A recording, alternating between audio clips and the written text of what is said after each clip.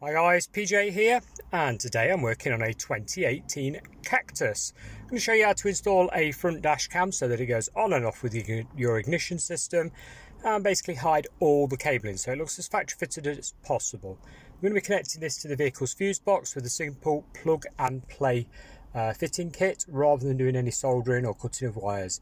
In other words, if your car's a hire car or something like that, or a leased car, you can return it back to normal very quickly without any damage to the car. So let's go and have a quick look at the tools we're going to need to do this job. This is my basic setup that I'll be using. Most important one being a plastic leverage tool. These are available from eBay, Amazon. They're about £1, £2. Most car shops sell them. Very important, you don't want to be levering plastic car trim with a flat blade screwdriver. You'll put big dents in it, it'll look horrendous. So get yourself one of these or something similar. Quite a firm thing, look. Very, very useful. Some snips, some long nose pliers, a bit of electrical tape, a couple of cable ties, and a multimeter or a test probe screwdriver, one of them things that looks like a screwdriver and lights up when you touch a circuit. We're going to be using this or the screwdriver for touching the top end of the fuses to check for a live, okay, in combination with using your owner's manual to get an ignition switched lived fuse, such as heater blower motor, that type of thing. Won't be using any circuit that's for ABS, airbags, nothing critical, yeah, so just an auxiliary circuit. First things first, we need to remove a panel. Your fuse box is located on this is a right-hand drive car, passenger side, and it's behind this panel. It's in fact the panel I was just using as a little table. There we go, it pops off, it's on little clips, look. Recommend you pull the bottom piece off first, followed by the top, because if you're not careful, if you pull it funny, you can actually make a mess of this. It's really soft, and it'll put a crease line in it, so you don't want to do that. So just take care when you're taking the top edge off that you don't crease any of this. It's meant to pop off, it's meant so you can get to the fuse box. Now the fuse box is located there, which is quite buried, and that is why I have the long nose pliers to pull the fuses out of that fuse box.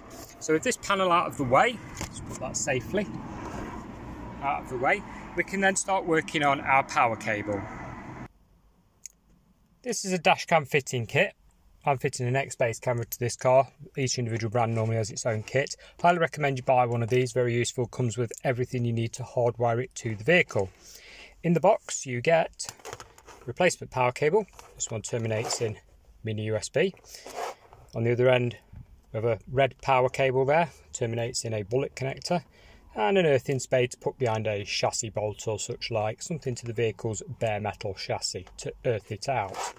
In addition to that, you get a couple of other bits. You get these. You get two fuse spurs. Fuse spur basically doubles up the socket in the fuse box where you've removed the fuse from that you're going to be using. So in other words, the fuse on the outer edge here, which is a 2 or a 3 amp, that runs the camera. The inner fuse will be the original fuse that you've pulled out of your fuse box, and then obviously this shoves in. The other end's on a bullet, and you guessed it, it connects to this power cable just here. Normally come with 2 or 3 different fuse sizes in these packs. This is a larger one for commercials and older vehicles, not going to be using that. On this Citroen Cactus, it's a mini blade fuse, which is this size. Now you also got micro blade where they're very near to each other, the spades are. This is a mini blade fuse on this particular car. Do check your car first, just pull a fuse out and see if it's a mini or a micro. You know a micro because they're right next to each other, the blades are. Should be a mini, well UK spec ones are anyway. Last of all, we get a ferrite filter, which is one of these things. It's on clips and hinges. It opens up and you basically wrap as near to the connection as possible, the power cable through it, around the bottom of it, and then back out again. And that's to suppress DAB interference. They work with limited success, so be warned. DAB, bit iffy with some cameras, not really a cure for it yet. So let's go ahead, prepare the power cable, and we'll cut to that.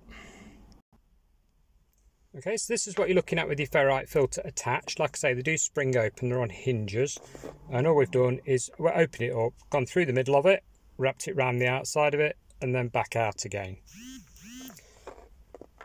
We've also got cable tie here that I've basically wrapped around it, snipped off, and then covered in tape. Now this is to bulk the cable up so that it doesn't drop down from above the headlining. Headlines are very soft. If you hit a big pothole, the last thing you want is the cable dangling down in front of your window screen.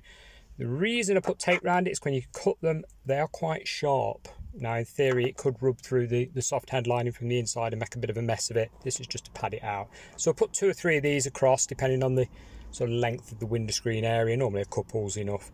And then we're going to tuck this up above the headlining. You don't need any special tools to just ease your headlining down a little tiny bit. You just use your fingers and just sort of grab it and coax it down a little bit. Don't got it like a bull in a china shop. It's really, really fragile stuff, so just ease it. Okay, so we've tucked out our cable up. Like I say, you can just ease it with your fingers. And we've ended up here, look, next to the mirror. There we go. All the way along here until we get to here. Next thing we're going to do is pull the rubber trim off, which can be quite sticky if it's a brand new car. There we go, pull that down. And if you flex this forward, there's an airbag behind there, as you can see. Now don't worry, you won't set it off, but don't, you've got it one. Or you can put your finger behind it, flex it forward, and tuck your cable from this point here. Like I say, you can sort of pull that forward, tuck it behind the airbag, and then all the way down the side. If you get trouble feeding it behind the airbag, it's ideal to sticky tape a thick cable tie to the cable and sort of use it as a guide to poke it behind so it pops out the other side and you can run it down. A bit fiddly, but it is, the correct way of doing things. And then we're going to run the cable all the way down this edge until we get to here. Right, with our power cable down here, next up we're going to pull this piece off. And by pull, I mean pull. There we go. Off it comes. This exposes a nice 13mm nut here or here as an earthing point. Go ahead and remove one of those bolts so you can use it as an earthing point.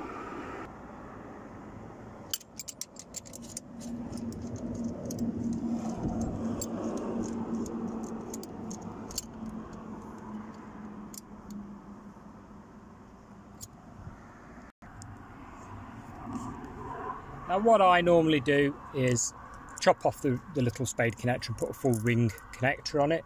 They're a bit feeble, the ones that come with the kit. You don't have to, it's just a precaution. I do, hundreds of these sort of jobs every year, so. And then a washer behind it. And then we're going to pop that straight back in the hole it came from.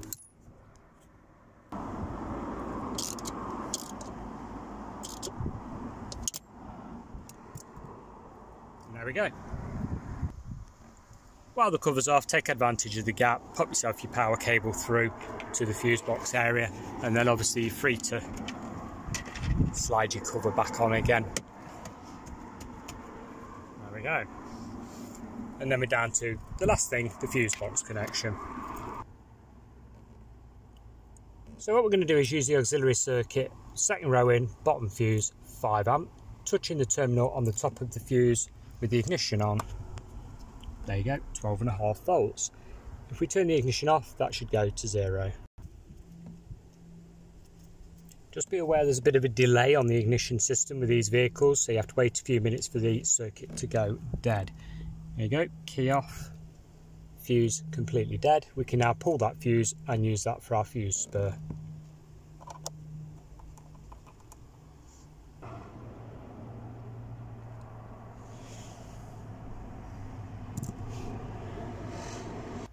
There's the fuse plugged in the fuse spur, the one we've just removed. We can get the camera to focus. It doesn't want to have it, does it? Doubled up, plugged in, and now we're going to sort of get behind here. I mean, these fuse boxes are recessed and are really awkward to get to. They're an absolute pain in the neck. But basically, we're going to plug that where that fuse came from in the bottom there. Well, there it is. We can get a camera picture of it. Try and orientate your fuse that way round so the power flows through it correctly, and that's basically your power supply and your earth done. Next thing is to test your camera. Ignition on, and there we go, blue light and power's up. And that's it, guys. If it does that, you've just got to basically clip your little fuse box cover back on and shove your rubber seal back on, and that's it. You've done it. Well done. That's how you fit a dash cam in a Cactus. Thanks a lot for watching. Any questions, pop them at the end in the comments there.